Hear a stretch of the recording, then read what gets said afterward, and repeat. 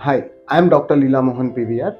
I'm internal medicine consultant and physician. I mainly practice in motherhood and Manipal. I have my own center called as Padithem Healthcare, that is in HSR layout, Bangalore. So Lyme disease is nothing but tick-borne disease, which is caused mainly by the bacterium Borrelia Burgdorferi.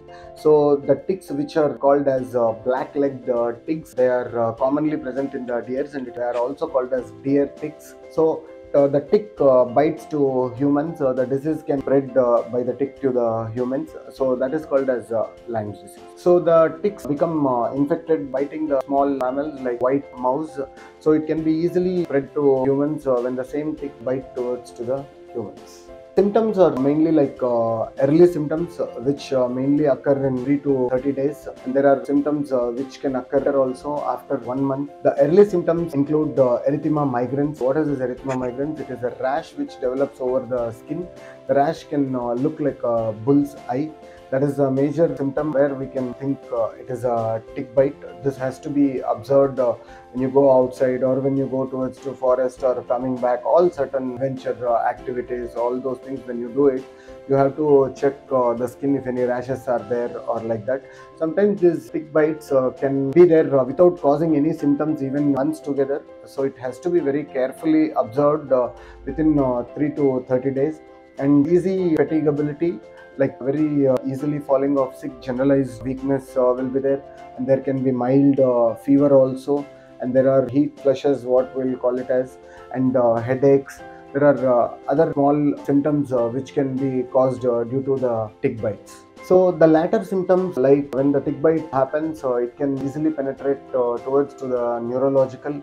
So it can cause facial palsy. So facial palsy is also called as seventh nerve, cranial nerve affected. Also it's called as Bell's palsy, where you're not able to move your eyelid, or difficulty in frowning or wizling, all those things. There will be a facial deformation occurs to facial palsy. When the normal symptoms are there, like flu-like symptoms, the patient can develop the joint pains, muscle weakness, and extreme fatigueness also is one of the things. And these can affect even your heart also. So you should be very careful when you develop certain small symptoms like fever, body pains, joint pains, all those things. And then inflammation is one of the major problem why the tick disease can be spreaded, and it can be lethal also if you are not taking care. Some individuals may develop chronic symptoms. This is like a lingering symptoms which will not be reduced completely. Medically, we'll call this problem as chronic Lyme disease. So Lyme disease is mainly treated by antibiotics. The most commonly used antibiotics are doxycycline, amoxicillin, and cefuroxime. And symptomatic treatments with non-steroidal anti-inflammatory drugs.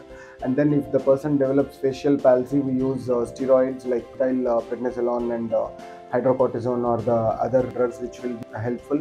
And if they develop rashes all over the body, we give the moisturizing lotions. Other symptomatic treatments can be used in treating the Lyme disease.